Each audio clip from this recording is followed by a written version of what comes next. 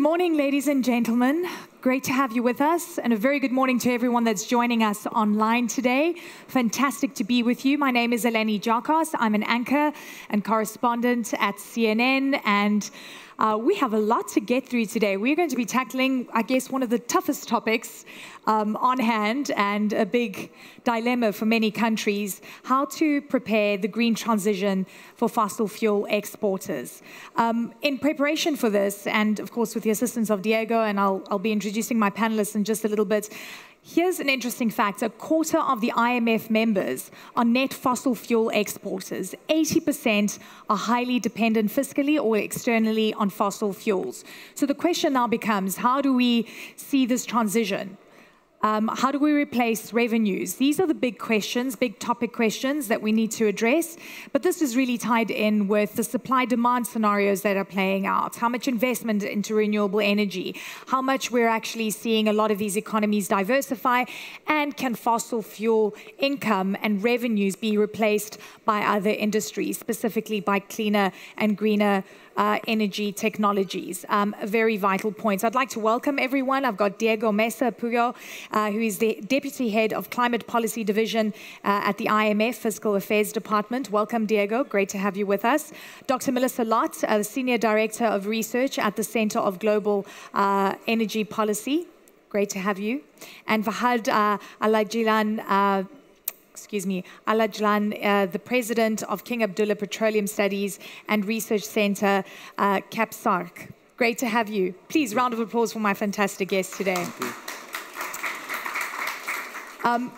One of the most important things that, of course, we need to look at, Fahad, I'm going to start with you, is supply-demand. And we need to address this topic because you've been, you conduct your own oil market outlook, and you've been assessing the future of hydrocarbons in the world. And you've been looking at some of these trends that are playing out, or lack of trends. So tell me what you've discovered. So happy to be here on this panel. Our quarterly oil market outlook basically looks at 2 years in the future. So we don't do the 2050, 2060, 2100 that we see. But I think it's very important to distinguish between two things. And one is forecasts and the other is scenarios. And for example, the IEA net zero scenario is a scenario that says basically, if we want to reach net zero emissions by 2050, then what do we have to do? And it casts backward to today. Others that do differently, which is they look actually at the forecast. And we have done this. OPEC has done this. Exxon does that as well. BP and other forecasters. Also, the International Energy Economic Association of Japan does this. IEG Japan published their yearly outlook. It's a forecast. It's not a scenario. And basically, they have two forecasts. One is the reference case, and the other is the advanced technology, where I assume that technology deployment will actually gain a lot of track between now and 2050. And then there are two scenarios. The reference case, they see oil demand increasing by 25% by 2050. In the advanced technology deployment scenario, they see demand going down to around between 50 and 70 million barrels per day. Today, we're about 103 million barrels per day. If we go to the IPCE's scenario and we look at them, if we look at the scenario that are compliant with the Paris Agreement goals of keeping global warming below 2 degrees, then the range is even bigger. So by 2050, we see demands for oil going between 107 million and down to 23 million. So the ranges are high. I think the issues that we need to always distinguish is between what is forecasting and what is scenarios. Because I think it's very important that we are prepared for a multitude of different scenarios. And like any corporation that would look at scenarios when they're doing their investment, oil and gas producers, but also consumers, need to do that as well. They look at multitude of scenarios when they're looking and they're planning their future demand and their future energy mix. And so it's very important that while we're seeing a lot of growth, especially in renewables, solar and wind, we have to still think that over the past almost 5 decades, the range of fossil fuel in the global energy mix hasn't changed dramatically. It's still above 80%. Yeah. And while we're seeing, significant growth, and again, I think that given the growth in energy demand, we have to be careful about what we do when we're talking about investment in oil and gas and coal. Very fascinating. Just a note, we are waiting for Mary Warlick from the International Energy Agency. She will be joining us shortly, who also has supply-demand scenarios as well as forecasts that she could share with us, which I think will be really interesting because they're also doing a lot of work on this front. A lot of interesting points there, Fahad. We'll get back to you in just a moment, but I want to bring in Dr. Lott. Welcome. Great to have you with us. Look, at the Center on Global Energy Policy, you've been developing a lot of research that addresses the world's energy and climate problems. Speaking to what Fahad just set out, because we've got to differentiate and delineate between forecasts and scenarios and how that would play out. And frankly, it depends on what route we take on certain things, how much investment we're expecting. Give me a sense of what you're doing, and then importantly, how does that speak to what Fahad mentioned? Yes, at the Center on Global Energy Policy, which is part of Columbia University. It's in the School of International and Public Affairs, but we don't just have scholars who do policy. We have economists and engineers, finance professionals, and others. And so what we do is we look at all of these different scenarios, all these different forecasts, and we say, what are the different sets of goals that we have, and what would informed policy look like in those goals? So for an example, if you wanted to achieve the IEA's net zero scenario is an example, just one, in a certain country, what are the types of policy implementation you'd need in order to have a high probability that you get those outputs you want to see? So if your goal was to bring down emissions, what would that take? And what are practical pathways forward in getting to whatever that goal is? So when we think about pathways to net zero, we see a couple different things. One, and it goes to your, staying at 80% of total fuel mix, which is our history is one of fuel additions, not transitions. We haven't stopped using anything, really, over our history. So today we use the same amount of wood around the world that we did in the 1800s. We have just kept adding more and more fuels. Now we're talking about bringing down the amount of individual fuels that we use, namely fossil fuels. So the question is, given all of the different priorities, because there are many, of which climate is a major one, but it's one of them, what do we think could happen in the future, and then what kind of policy actions would be needed in order to change that future to achieve different goals? So when it comes to these different scenarios, I'll just say I'm excited for our IEA colleague to join us. I used to work at the IEA. I remember running those models for those scenarios. And 10 years ago, if I wanted to look at future oil demand and what would actually bend that curve, just creating a scenario, I had to throw figuratively, my whole body weight and a few friends on top of that to actually get it to bend. It was incredibly difficult. You had to make some, assumptions that, quite frankly, didn't make a lot of sense. Today, when I run those same models, it feels like I breathe heavily in their direction, and I see the wiggles starting to happen because of different pressures in the system. This is going to be a great conversation. I'm having so much fun. Diego,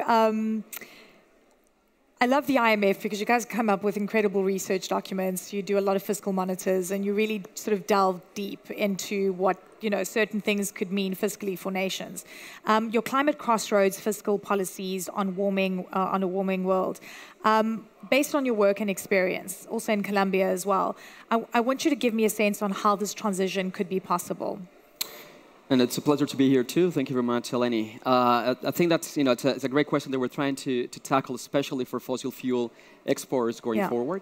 I think what we've heard here is that there's going to be a lot of uncertainty going forward, and policymakers have to deal with that uncertainty to base the decisions that they're going to be making, because the transition means, especially for fossil fuel exporters, that there's going to be a lot of pressure on revenue side, and also on the export side. And the question is how to prepare for that in the face of this higher uncertainty. I think a lot of fossil fuel exporters have been used to a lot of volatility on the price side.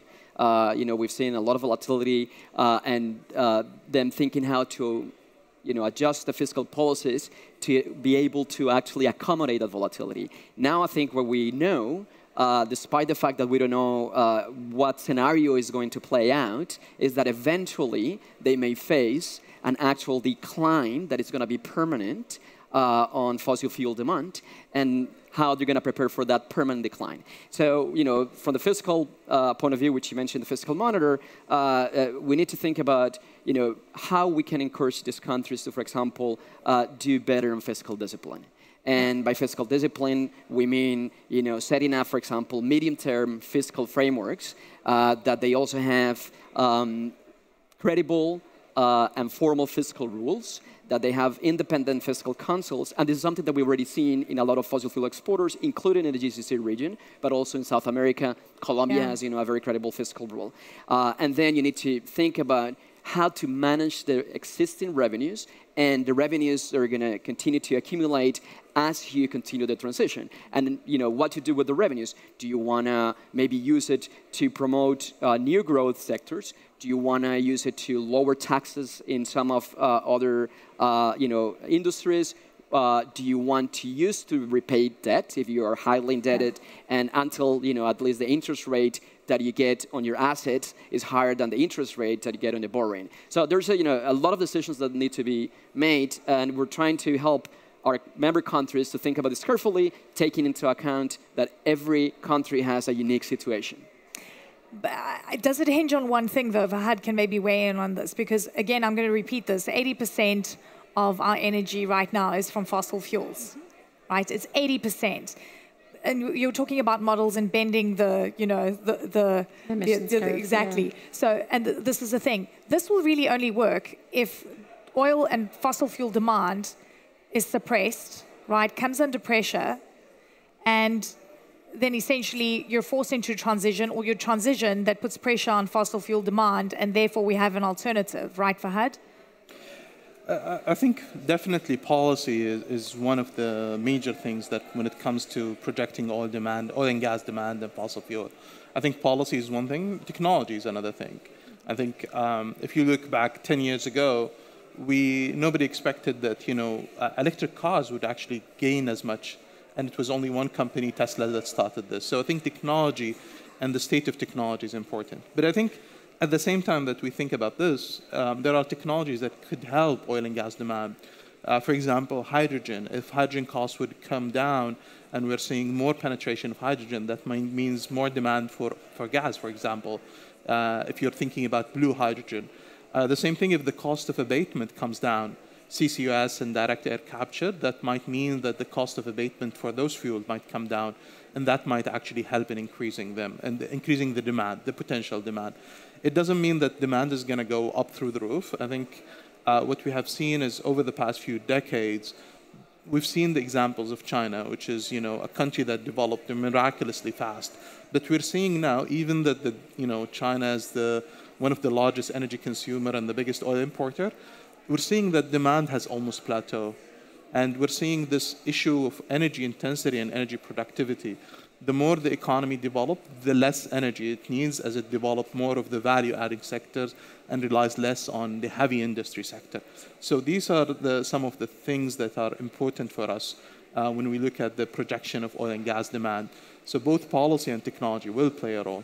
So basically what we want to see, right, Melissa, is a plateauing of demand right now for oil and gas. Until we sort out demand for oil and gas, supply is be there. Supply is responding to demand. If it doesn't have a home, you're not going to produce it, and that's how that works. So the question is, and it's exactly the point you said, which is how quickly do new technologies diffuse? And also within that, it's not just about technologies replacing technologies on the ground. You can talk about existing car fleets as one example, or existing industrial load. But what does the future car fleet in places that don't have those fleets yet, how does that develop? And I do not like to use the term leapfrog because there is so much weight behind that word. What I will say is it's more, we have options today that we did not have 50, 100 years ago. And so countries that are in that emerging economy space, the decisions they make will have huge impacts on how these numbers look moving forward, in addition to how quickly we transition in places where we do already have lots of cars, lots of chemicals, lots of other things. Super fascinating. Did you want to weigh in, Fahad? Yeah, I think it's very difficult to tell because the last few years has been, because of COVID, we cannot actually tell the signal of where oil and gas demand. I think for gas, we definitely see more growth, at least in the next 10 to 15 years. I think with oil, it's a little bit difficult to understand and see where it's going.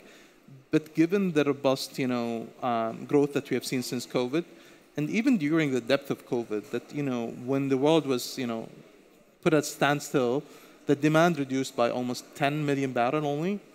It tells us that the world, I think, still needs, oil and gas, at least in the short and medium term before it transitions.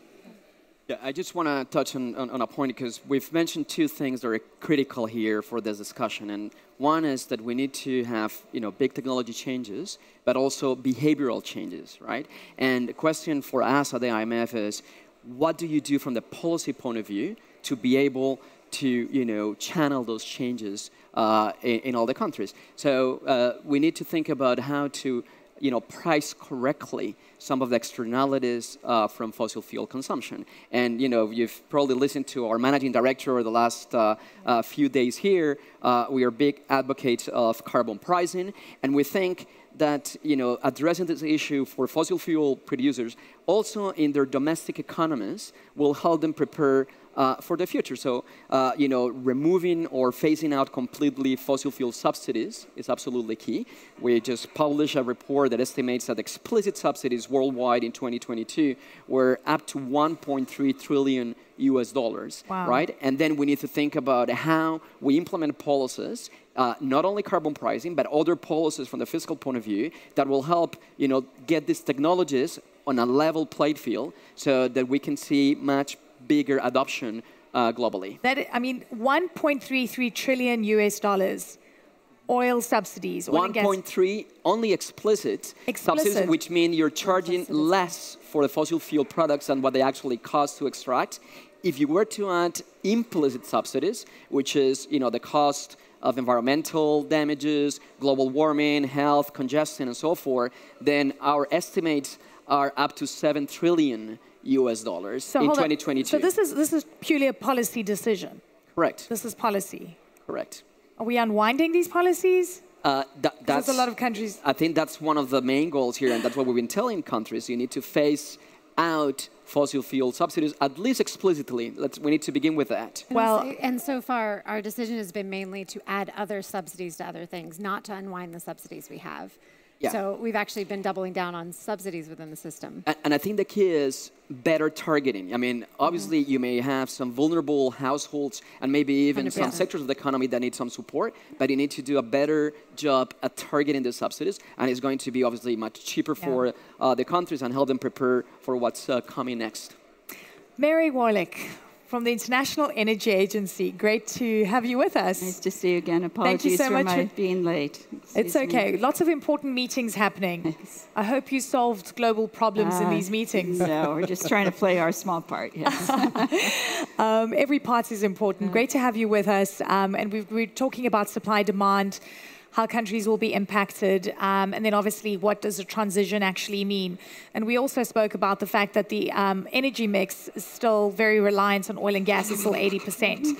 So the IEA does a lot, obviously, on supply-demand scenarios and forecasts. Give me a sense of what you're seeing right now. Well, thanks very much. You're right that we have issued a couple of reports recently. Our flagship annual report, the World Energy Outlook, took a close look at developments in the fossil fuel sector, as did our most recent report we released, which has to do with the role of the oil and gas industry in contributing to net zero goals by 2050. And in the WEO, in the World Energy Outlook, our analysis there does show, based on the current trends and largely due to the significant uptick in investments in the clean energy technologies, that we foresee a peaking of all fossil fuels, coal, oil, and gas, by 2030. Now, the drop-off between 2030 and 2050 in the coal sector is more significant, I think along the lines of 40% by 2050, but less so in the case of the oil and gas sectors, where reliance will still be and demand will still be quite high. So there's definitely, for us, and this takes me to just say a couple of words about our report on the oil and gas sector in net zero, is the role that this industry itself can play in trying to reduce emissions and also in playing its part in terms of investments in the clean energy sector. only about, the oil and gas sector writ large only contributes about 1% to total clean energy supply globally, and across and within the industry, only about 2.5% of CapEx is devoted to clean energy. So, yeah, if you're going to come back to these sorry, questions, I just want to go back to that point, that peak oil and gas, that oil and gas demand will peak in 2030, right? Yes, correct. Yes. In 2030. That is good news. But I mean, in terms of the numbers, do you see that our reliance on oil and gas, will the numbers stay the same, that it's going to be 80% of our energy mix? Are you seeing that move? Not 80%, but the degree to which it will decline very much depends on both decisions made by the industry, but also very much, of course, on continued significant accelerated investments in clean energy technologies and moving forward. Fantastic. Fahad, Saudi Arabia, an important oil and gas producer, right? And we know the revenues, the revenues are absolutely vital. I also know, I've been covering Saudi Arabia for the last few years, you're really aggressively trying to diversify your economy. It's a simple question, you know, whether investing in other industries can truly make up for the losses in revenue in fossil fuels. So I'll try to answer it, but I'll also try to give numbers. Vision 2030 was launched in 2016. And in the year before, in 2015, 90% of the revenues for the government budget came from oil. For this year budget, it's about 50%, almost, you know, just to give rough numbers. So there has been significant progress in diversification of funding resources for the government. When it comes to the economy, I think we've seen over the past few years investments in other sectors, including tourism, technology, manufacturing, and others. I think we have seen good progress. I think there is still room to continue. But I think the vision thinks of that, and I think we have at KAPSARC looked at what is the expected impact of those reforms. And what we have found is that actually by 2030, the Saudi economy's resilience to oil shock is going to increase by 77%. So it shows that the Saudi economy is actually moving away from being reliant on oil and gas sector for both economic as well as revenues. It's still going to be an important sector, but it's not going to be the make or fall of the Saudi budget or the Saudi economy. And it's still going to be an important sector. It will be important. And this is the realistic approach that we keep hearing. We need to be realistic and pragmatic. Yes. Yes. So I will just make maybe one point as well, and I think Diego talked about the explicit and the implicit oil subsidies. I just find that one of the implicit subsidies that are added by the IMF are congestion and road damage. And for me, that is the same between an ICE vehicle or an EV. So I don't see how is this a fossil fuel subsidy. We might call it a subsidy to motorists, to private car owners, but I don't see it as a fossil fuel subsidy. I think it's a good point, and I think what we're trying to tell here is that if you subsidize fossil fuel consumption, you're going to promote more driving than what actually needs to take place, and you're not going to incentivize, for example, mass transportation systems which are cleaner, especially if they're run on electricity, like a lot of the metros. But yeah, it's a good discussion about what's included and what's not. So you want to make it more expensive for me, as the poor consumer. Right? So I have a problem getting to work and making my life more expensive. I get you, Diego. No, I want you to be conscious. And I'm very conscious. Price in the real externalities, right? Yeah, I know. If I can add just one additional point to what Fahad said, that we agree. Obviously, we're going to continue to demand fossil fuels for a lot of the hard-to-abate sectors in the near to medium term. It'd be also very good to make sure that we reduce the footprint of extraction activity, transportation activity. And I think there was a big announcement here in this COP about methane. and how we can reduce methane in the future, and then methane fees, and something that is actually an economic incentive for fossil fuel exporters to make sure that we use this methane natural gas in an efficient way. So I just wanted to add that it's good to lower the footprint as well of fossil fuel production, transportation, distribution, etc. Exactly, and there's lots of amazing clean tech on that. Yeah, there's just one comment on this as well, though. In the implicit subsidy around internal combustion engines, when you analyze it, we also do have to take into account other types of air pollution. Greenhouse gas emissions are one of them. If you take I guess I'm just going to take a Euro 6 standard car, we'll just make a pretty efficient car. When it comes to particulate matter, when you go from your internal combustion engine to an electric vehicle, even with the increased weight of that vehicle, you will still decrease your particulate matter by about half, but you will eliminate your nitrogen oxides and volatile organic compounds. So within this, it's not one for one. There is a difference between the two. I just disagree on the congestion and the road damage as being implicit fossil fuel subsidy. And I'm saying the impacts of congestion when I'm idling my electric vehicle are quite different than when I'm idling a fossil fuel internal combustion engine. That's all I just wanted to clarify. Who owns an electric vehicle here? What's that? I own an electric vehicle. Who owns an internal combustion engine, ICE vehicle? Yeah?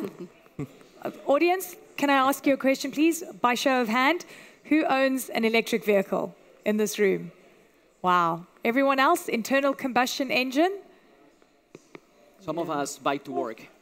Bike to work, yeah, because you can. I can't do that in Dubai. I'm going to either die of the heat or...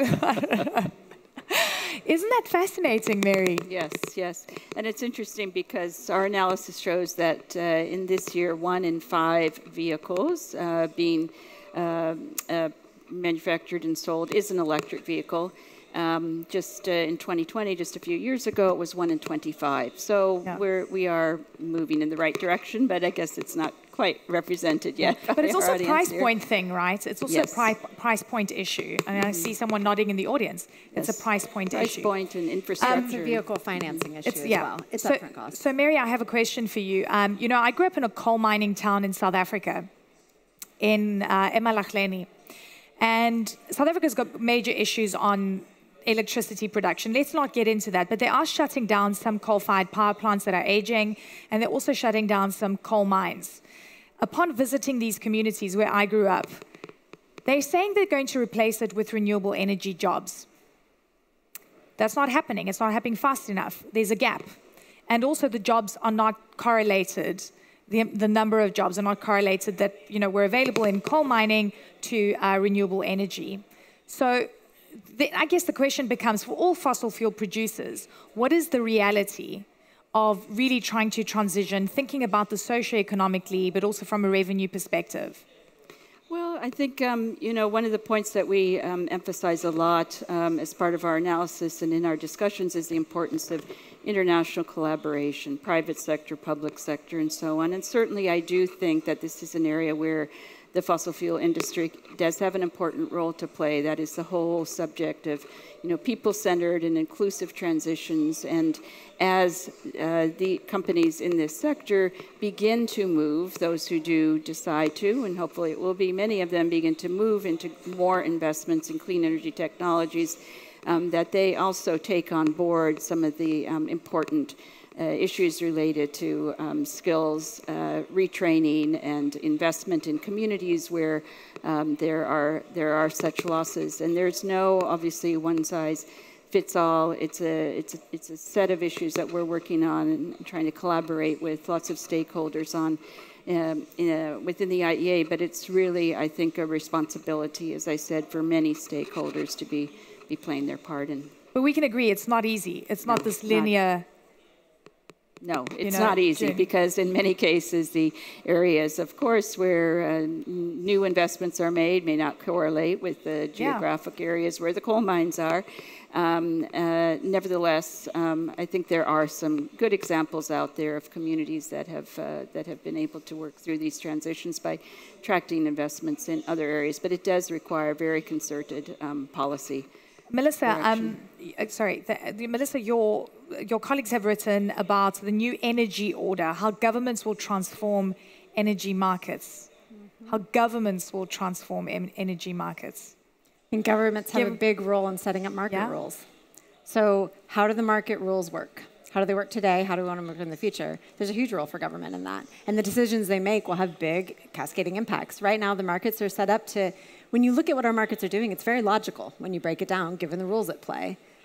Actors are behaving how you would expect them to behave, given the structures that they are engaging in. So I'm supplying oil because there's a demand for oil, and there's a market for me to sell it in a certain way that doesn't price certain things, but prices other things. It makes a ton of sense.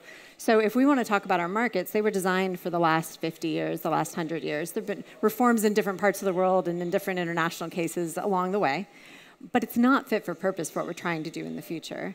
Just like, and I will come back to this, I do a lot of work on the equitable transition. And when we talk about replacing, even going from a steel manufacturing plant that has one process to another process, so going from blast furnaces to electric arc furnaces, you will change the composition of the workforce. And most of the people who will get left behind in that are people who drive trucks, people who move heavy things around. They don't have a role naturally in that next step. So the question is, from a community standpoint, from an equity and justice standpoint, what are you actively doing? And there's potentially a role for government there as well. And when I talk to communities, to be quite frank, they're like, great, I get these global numbers. What does it mean for me? Yes. What does it mean for my children, my parents, my neighbor, my community? And my community could be 50 people, it could be 5,000 people, it could be bigger than that. In New York City, 5,000 people is like one apartment block, so but it's all these different things, and it's not that I don't care about the global number, but I want to understand what it means for me and what are we actively doing to make sure that my priorities and my community are included in this equation. In the models, we don't consider that. Like, it's not a forcing function. Because no one should be left behind.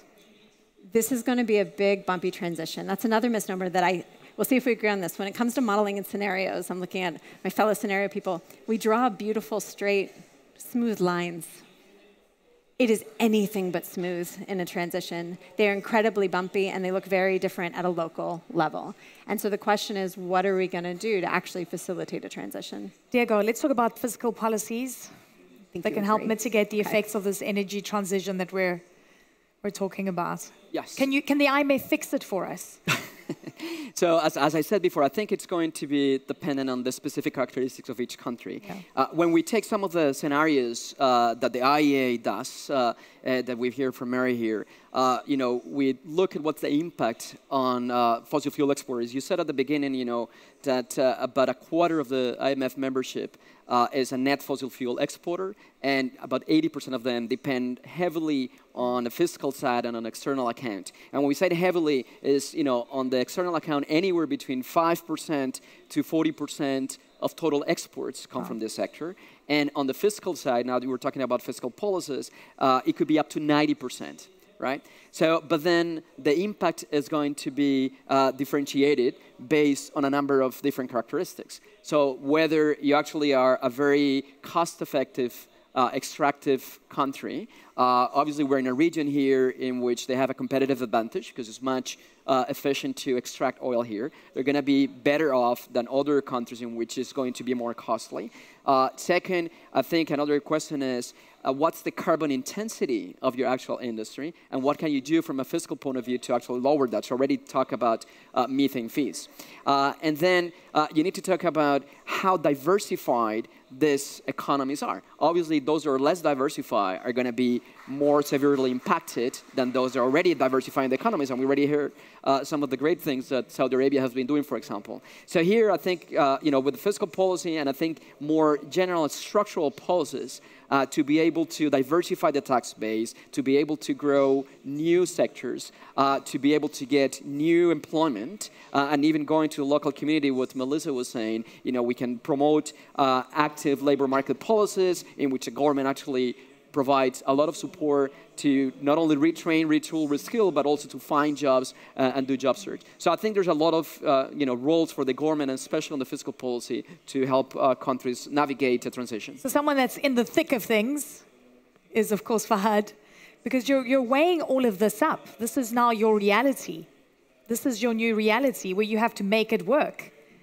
So I just have to maybe distinguish between, fossil fuel exporters. I think we have fossil fuel exporters, like countries in the GCC, that has built a lot of state capacity and has invested in education. I think we have other who has not done as well. And I think again, not that those countries will not be affected, but they will not be affected equally. And some of those states, especially in the GCC, has established sovereign wealth funds, some intergenerational funds that can help them manage the energy transition. I think other countries has not done as well. And so even when we're looking at the next phase of investment in the energy transition and in renewables, hydrogen, and others, we're seeing less capacity in some countries than others. And I think countries like the GCC will be able to better manage the energy transition. I think when it comes to the way that we see the GCC and especially Saudi Arabia as the last man standing when it comes to oil production. And so we can talk about oil demand. You'll be the last oil producer in the world.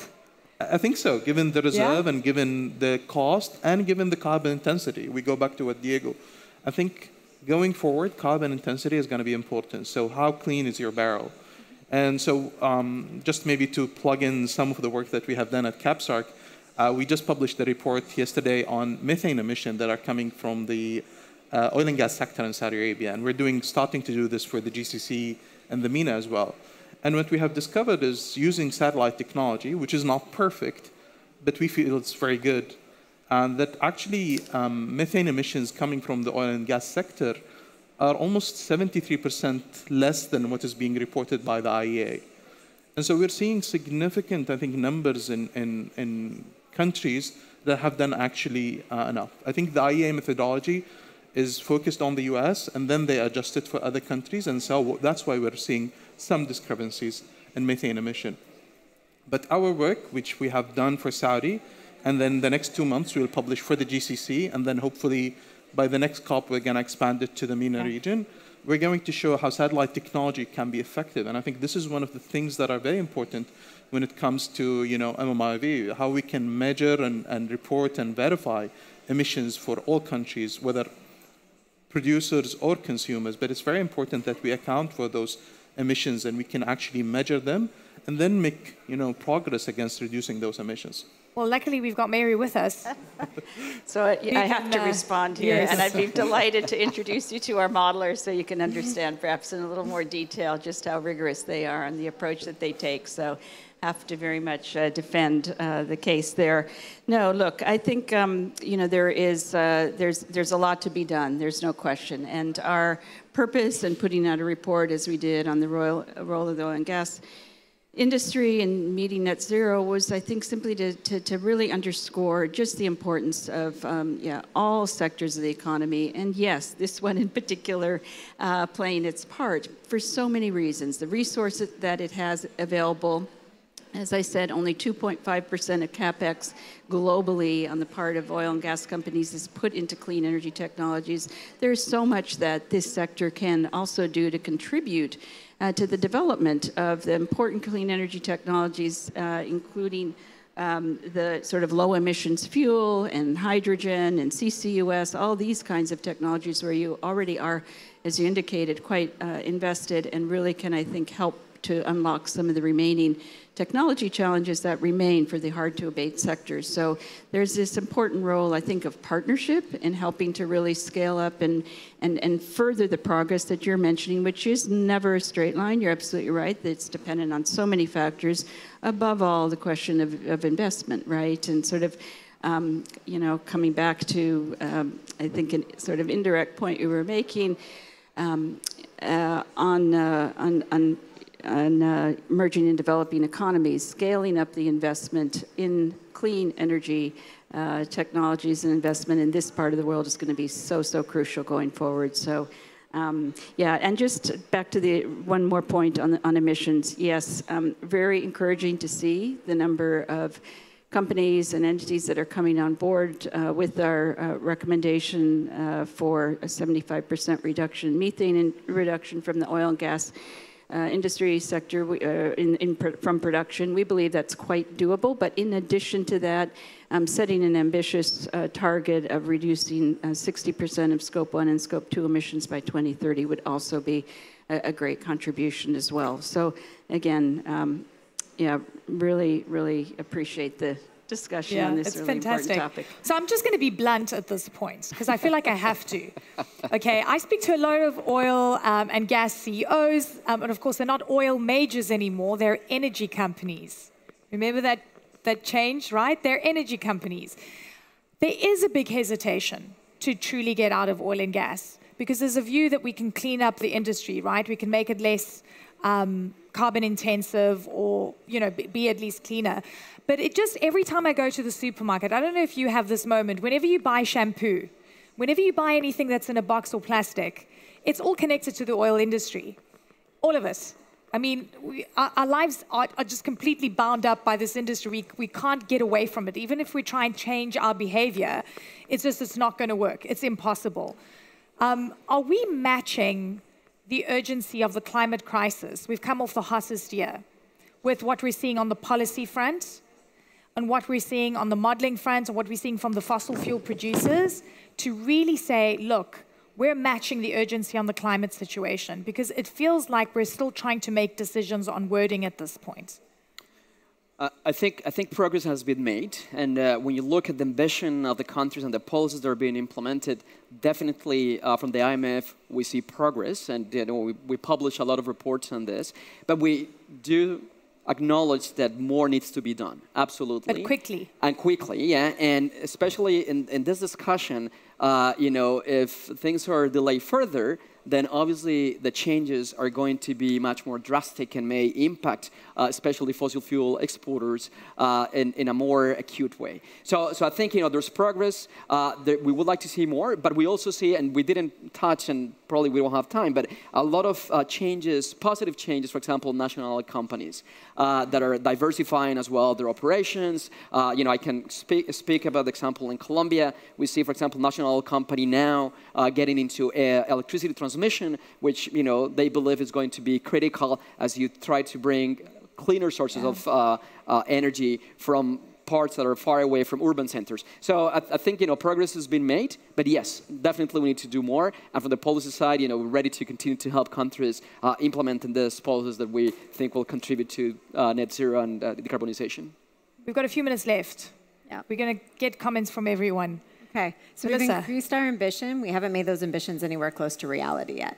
Yeah. And even the ambitions are not yet where we want them to be. So we need to close that gap. And within that, there's a lot of clarity that needs to be provided on many levels. I'll mention just really briefly an article that my boss put out in the New York Times, several months ago. And he said, there's a lot of talk about all these ambitions, but in reality, let's look at, I think it was BP, when they announced they were kind of rolling back some of their transition plans, they got rewarded by the market. They got rewarded. They got paid for that. They got a bump. They got a bonus. That shows you that there's still a disconnect. So when we look at the barriers to the transition, I would argue that it is almost entirely not technology. And I'm an engineer. I love me tech, okay? I do.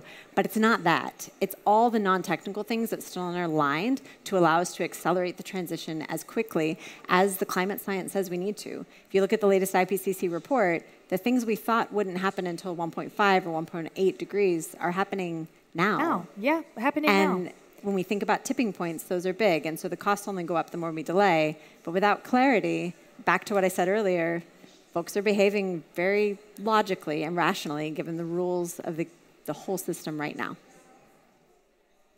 So I think for fossil fuel exporters, they definitely need to do more, especially in reducing the emissions of the oil and gas sector.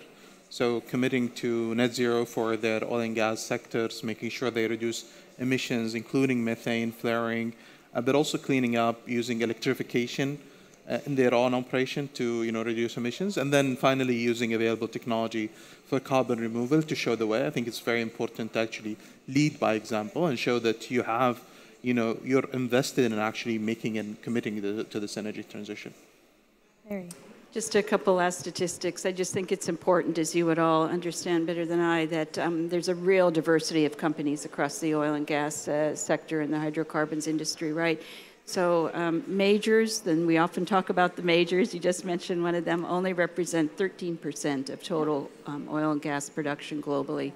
It's the national oil companies who represent by far the biggest share, over 50%, and then there are many thousands of other small independent producers as well. So I think that there is an important sort of government industry role to play there in helping to really move the needle on both the emissions reduction side as well as the investment in the clean energy production and technologies going forward. And again, I think for us it's really very international partnership, and partnership across public and private sectors is going to be really important to make some real headway here. Fantastic. Okay, I'm going to steal a couple more minutes. I've got a question. It's the same question, but I'm just going to phrase it differently. I'm going to put it in a different context. We're waiting for the communique, the final communique of COP28 next week. We've got the draft. We know it's all about the wording. Realistically, as we have these discussions, phase out of oil and gas or fossil fuel, phase out or phase down? So phase out, hands up. Who's for phase out? 2, 3, okay, a few. Phase down, everyone else, yeah? Okay, now I'm going to ask you in a different context. We've come off the hottest year. We're probably going to hit the tipping point, as Melissa was alluding to, next year. We know that what we did 30 years ago is probably we're going to pay the price in the next few years. Phase out or phase down? So phase down? Still no one. Okay. No one's got climate anxiety. This is fascinating. All right, everyone. Thank you so much. Round of applause for my fantastic panelists. Thank you.